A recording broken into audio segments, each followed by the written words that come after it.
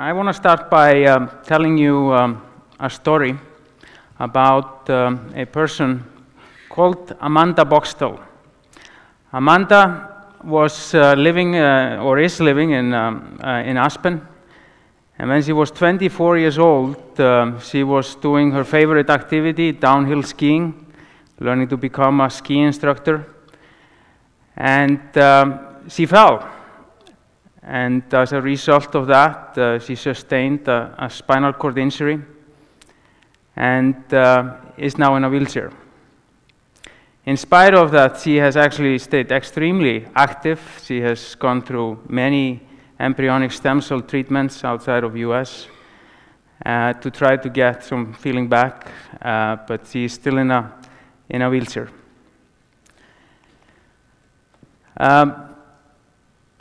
It is amazing that when you start looking at the numbers of paralyzed in this country, Christopher and Dana Reeve Foundation published last year a study that was extremely comprehensive, the far best so far, and it proved that there were actually 6 million people that are suffering from some kind of paralysis.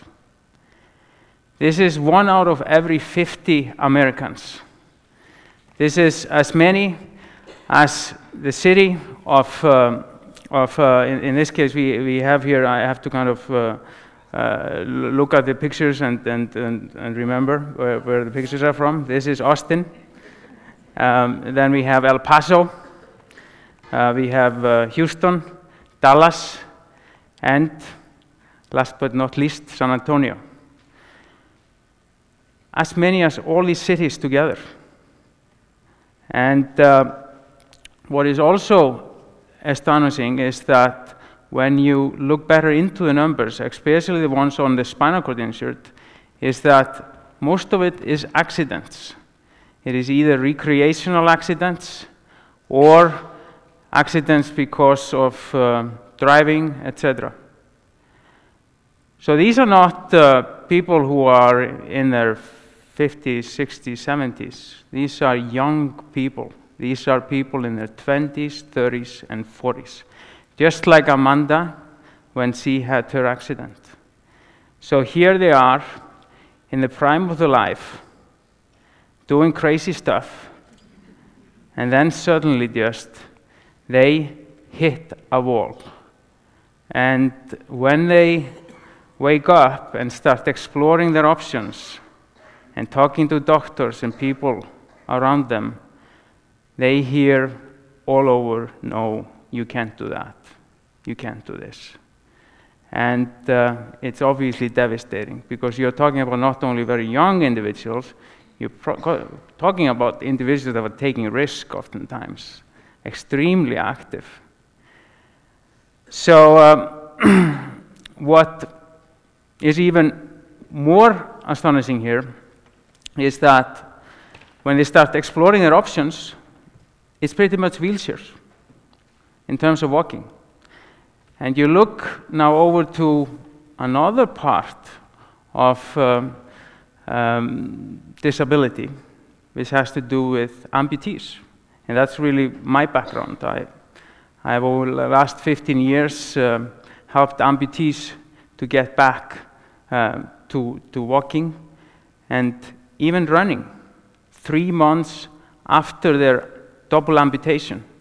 I've seen many people go towards running.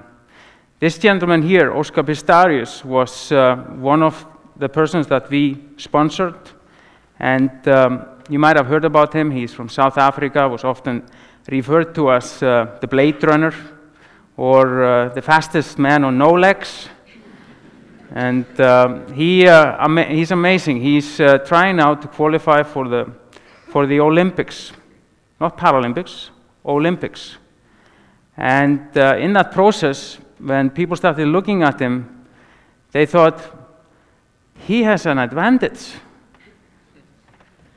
He has an advantage. It's unfair.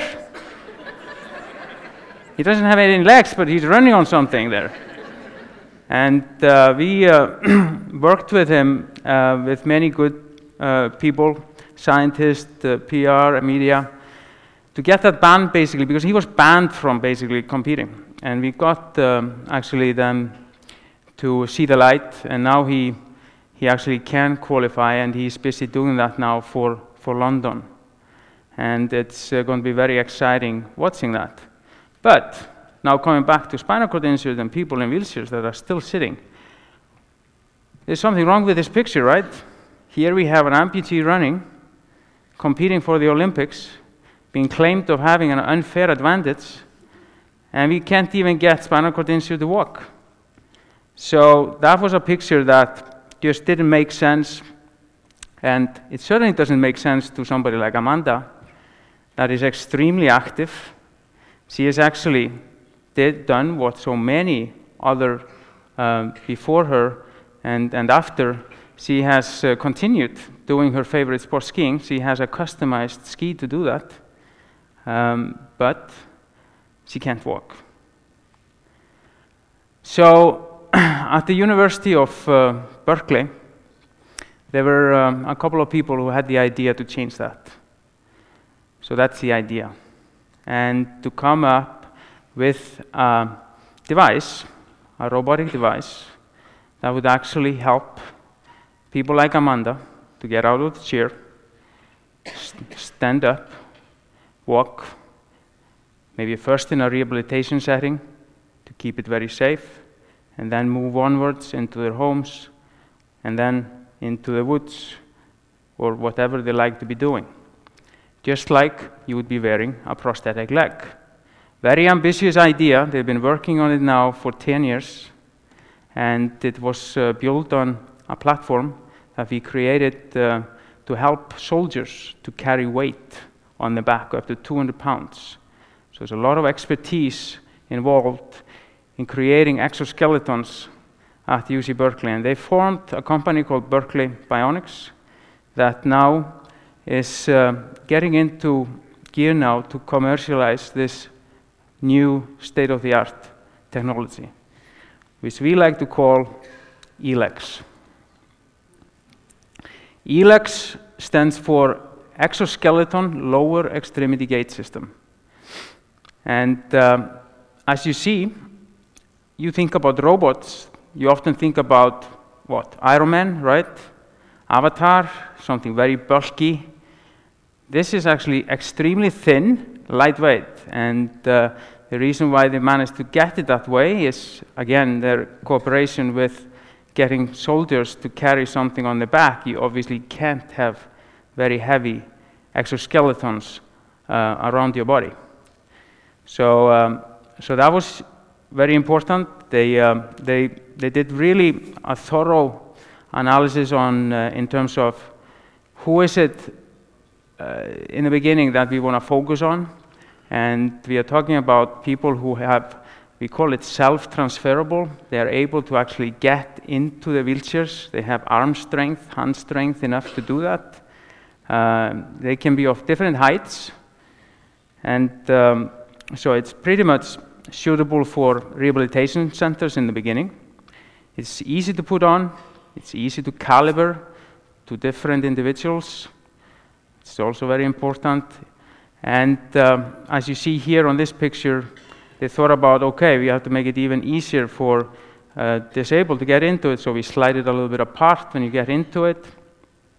And it has what is probably I've kind of pointed out so far, so kind of the practical things about it, but when it comes to recovery and just walking generally, you want to make sure that it walks so that it looks natural, that your knee bendings and so on are all kind of just like you see normally. And the speed, most of the time in robots, speed is an issue. This one, you can pretty much adjust to the way you walk. You will start slowly in the beginning. Amanda hadn't walked for 18 years when she started using it. And so obviously you start slowly, but then you pick it up. And we are seeing now the people who have been using it the most, they are actually walking quite fast.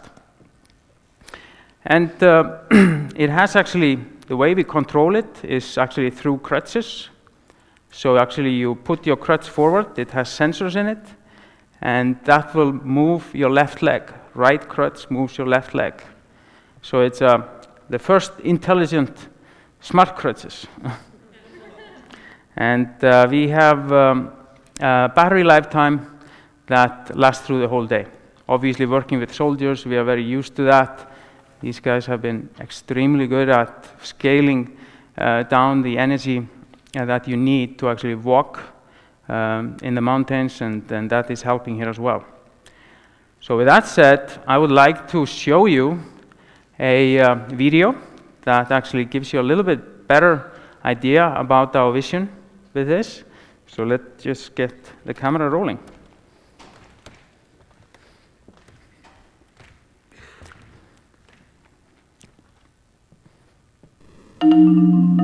When a person becomes paralyzed, a level of their independence is also robbed from them. And that affects us psychologically and our spirits. There's a part of us that dies. I've been trying to visualize myself a contraption that would enable me to get up and walk. I thought, well, is it going to be an avatar, perhaps a robot? And then I received the phone call to try this new technology, the eLEGS. I've heard from so many people that the first thing that they encounter after an injury or an amputation is the word no. And I think we are demonstrating here that there is no such word as no.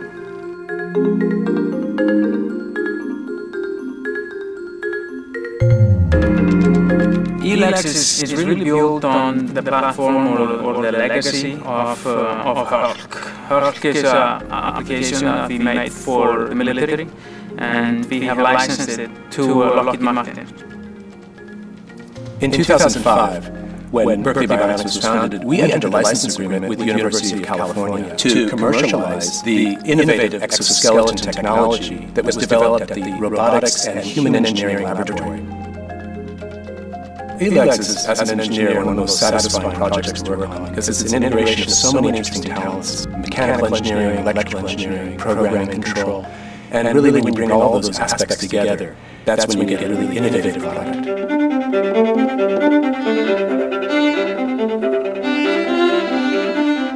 To take my first step in the eLEGS was just astounding, because I bent my knee for the first time in 18 years, and I placed my heel on the ground, and then I transferred my weight, and then I took another step, and another one, and it was so natural, and that was what really gripped me. In my field of spinal cord injury, we work with people who typically are paralyzed for the rest of their life. For the first time in history, we can start to think about giving the movement back.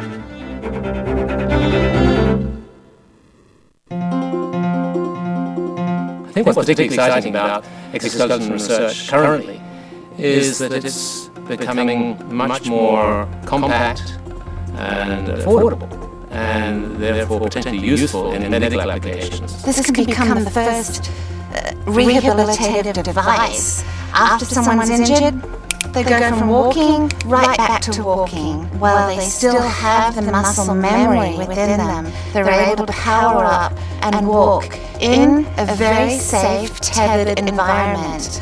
But to keep those muscles firing, to weight bear on their legs, keep the blood circulating, their digestive systems working well, there's huge therapeutic benefits for this device that then will become a preventative measure in the long term, because our bodies are meant to be walking upright and moving.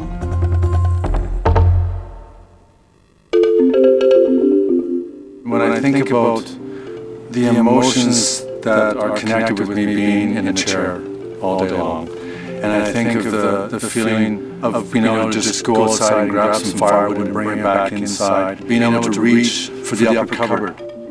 I am not able to do that today, and eLEGS demonstrates to me that that is possible. future, we will introduce another device that is specially designed for homes. That device will actually allow you to step in it in the morning, go and have your breakfast, then you drive off to work, even wearing it. You can walk in the park, you can go with your friends to the ball game, and it's pretty much your companion during the whole day. The most exciting possibility for the eLEGS for me is to take it outside into the real world. I'm not meant to be in my wheelchair, sitting down and rolling. I'm to be tall in my body, to walk on sidewalks, to go into a restaurant, but most importantly, to hike in nature. This is not a wave of the future. The eLEGS is happening right now. I don't have to be hopeful. This is reality.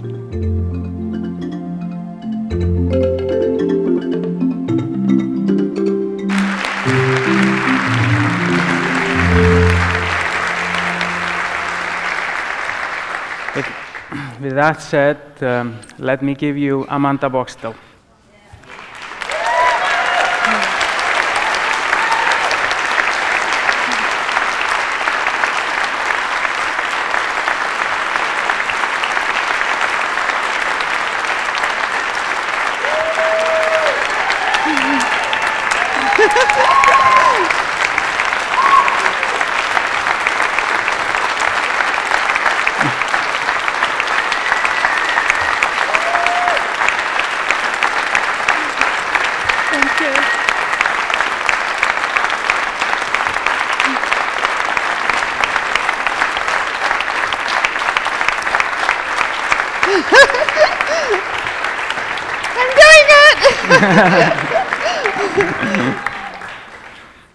As you can see, it's a very natural movement. She's walking at her pace. She could walk faster. This is how she likes it. Slow and steady wins a race. And there's another thing that she told me that she likes, and she has missed a lot over those 18 years, is to hug somebody at the eye level. So I'm going to hug you now.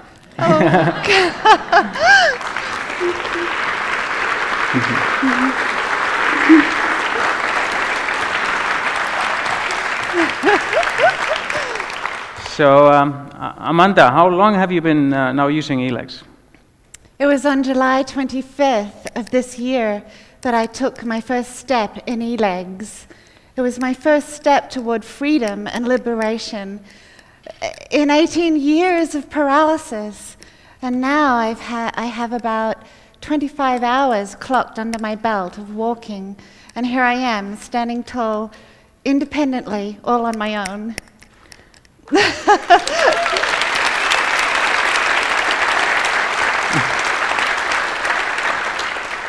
And do you feel any different since you've been using it? The therapeutic benefits of eLEGS for me, with my personal experience, is really phenomenal in that I no longer have swelling in my legs. I have blood circulating in my legs, they're warm and pink, and I'm weight-bearing on my bones. But more than anything, the psychological and emotional benefits really take me beyond anything, beyond my wildest imaginings. I'm able to stand upright, to look at you eye to eye, to have that heart-to-heart hug that I just love. And more than anything, eLEGS enables me to soar with my own wings. Excellent.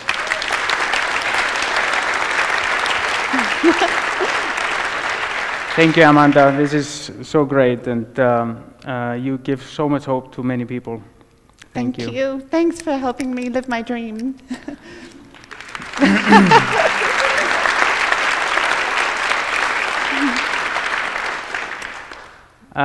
In terms of now, if you look at what has been happening and why we see something like this, it is obviously because scientists have been, especially in the bionic era, they have been extremely hardworking in the last 10 years getting to where we are now.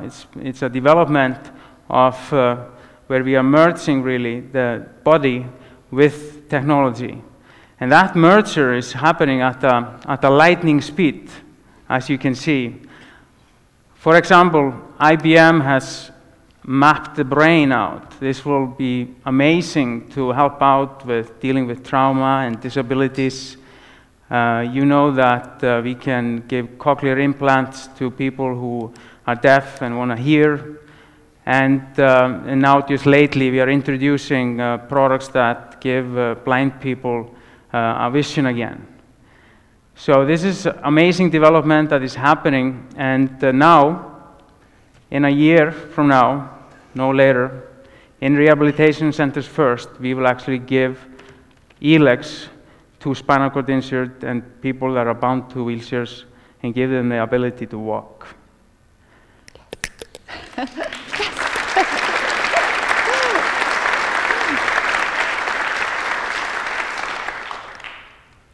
What is playing a big role here, obviously, is the technology, and there are many state-of-the-art technologies. You see there's a battery pack here that is getting slimmer as we speak.